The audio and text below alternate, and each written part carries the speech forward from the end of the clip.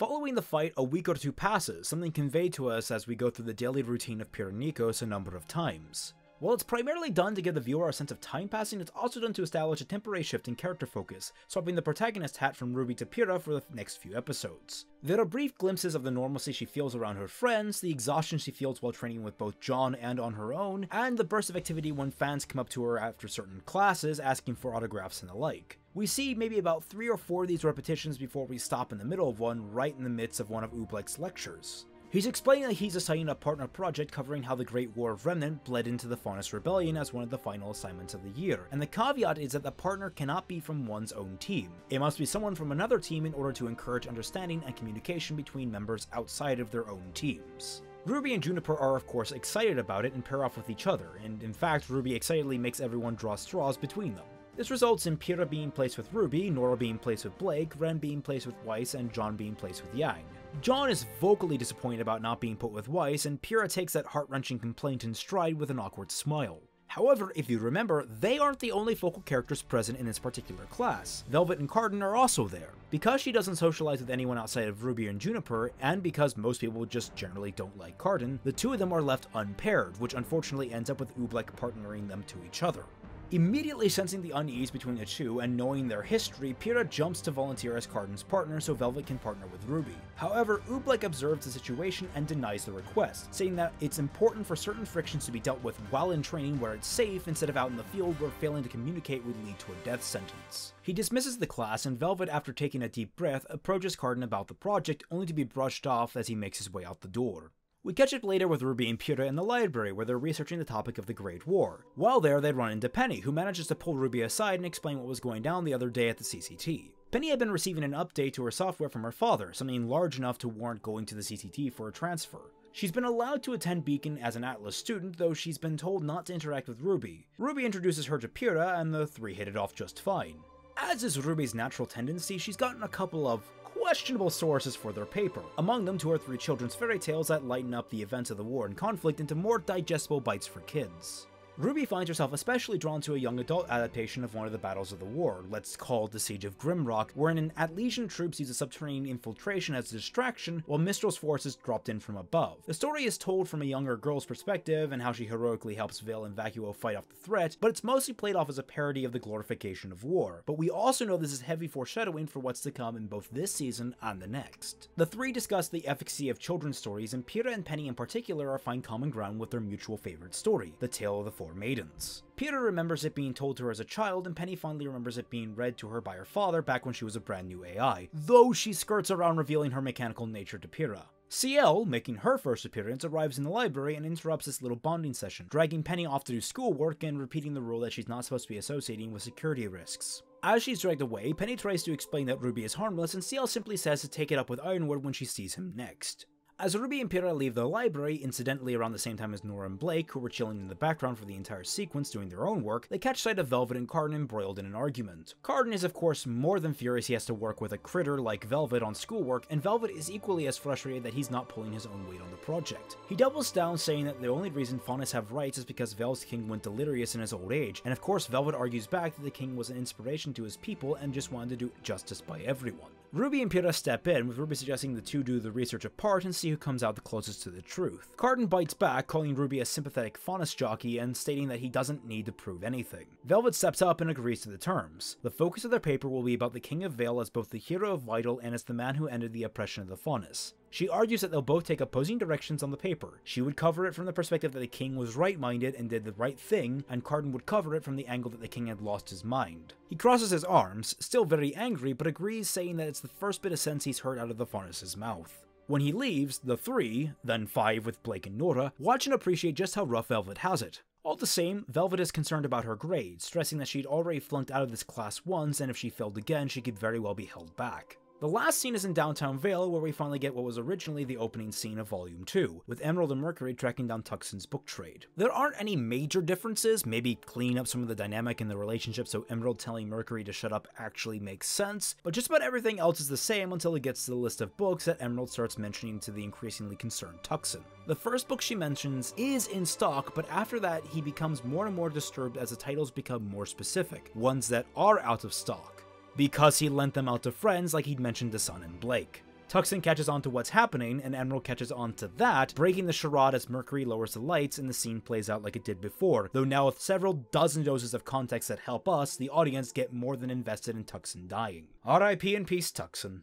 You were a good kid. Sliding right into episode 8, we open with Ozpin and RWBY talking in the immediate aftermath of the Paladin incident, with RWBY laying out everything her team learned and did during the events of episodes 4 through 6. Ozpin takes all the information in stride, giving the patented wise old mentor nod as she finishes. He thanks her for bringing all this to his attention and promises to confer with the other headmasters and the council on the matter. For now, RWBY should focus on her schoolwork and the upcoming dance, goading her to enjoy being a student while she still is one.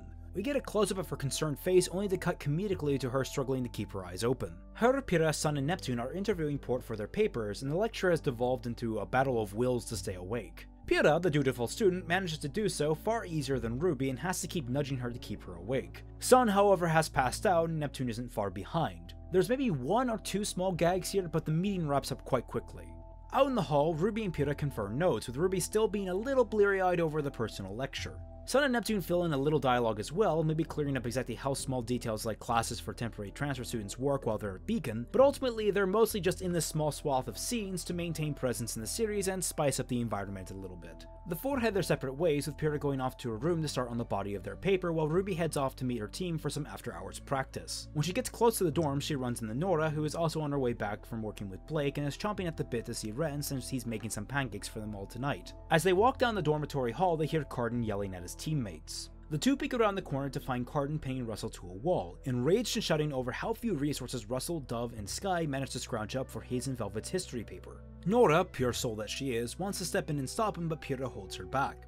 They continue listening and pick up on tidbits from Cardin's team, namely that he's been monopolizing their time to help him outdo Velvet on the paper, which has eaten into their time to work on their own papers. As well, Cardin seems flustered over the situation, with his hair disheveled and the way he lashes out being far more primitive. Nora begins to tug away from Pyrrha, only for Pyrrha to suddenly let go and step up from behind the wall, eyes glaring down at Cardin. Nora very quickly follows behind. She stomps forward, accusing him of being a terrible leader, manipulating his subordinates like they're his own personal waitstaff. Cardin, surprised and somewhat confused, stomps towards her and asks why she's always sticking her nose in his business. She replies, rather sharply, that everyone should take issue with what he's doing, and she's more surprised so many people are turning a blind eye to his behavior.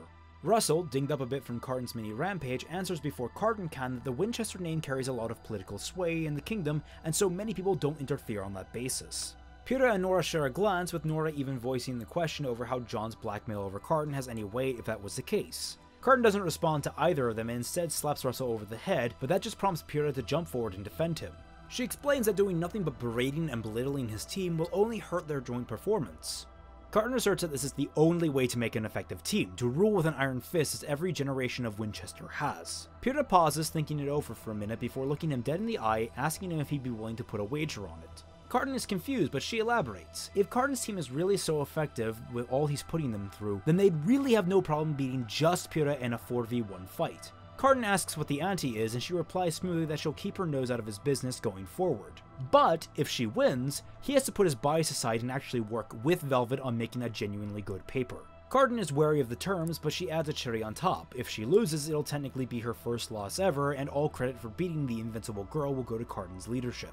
Nora tries to butt in, saying she wants to join to make things more even for Pyrrha's side of the board, something that Pyrrha is momentarily confused by, before Pyrrha rejects the idea. She clarifies it's important to be 1-on-4 to get the point across. Cardin is so deep in thought that he misses this small back and forth, but he ultimately accepts the terms and leaves, eager to see her at the next sparring class. Nora whines that she wants to break his legs as he walks away, but Pyrrha appeases her by reminding her of Ren's pancakes and the two head off for dinner. We cut ahead to the day of the challenge with John outside the locker room with Pyrrha, him of course asking if she really wants to go through with it. After all, Cardin's not a pushover and John does still have his trump card. Pyrrha declines and explains what Russell said, though John acts unsurprised. Having grown up in a similar structure, he was suspicious of what kind of sway Cardin's family had. All the same, he points to the fact that the blackmail did work and that it must mean they hold some weight over Cardin. Considering Cardin's behavior, he guesses the troublemaker isn't on the most stable ice with his family, and something as catastrophic as forgery could be embarrassing enough to warrant cutting him away from their shielding.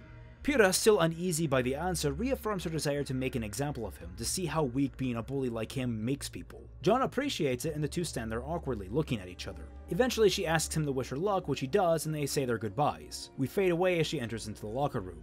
We finally get to see the scene that was cut from the first episode of the volume where Roman, Cinder, Mercury, and Emerald all trade quips and verbal blows over the killing of Tucson, though now the White Fang lieutenant is involved as well. In fact, it's the lieutenant who requested Tucson and his associates be tracked down and killed, as they had been aiding turncoats and escaping the White Fang. He explains that after seeing Blake in the city, he figured that she had to have had help getting herself set up, so via Cinder he asked Mercury to track down everyone responsible. Mercury rambles off a number of clues and ticks that led him to every single member of this Underground Railroad, a term that's deliberately dropped here for irony's sake given the end of this season, establishing him as the most observant member of the villain's crew.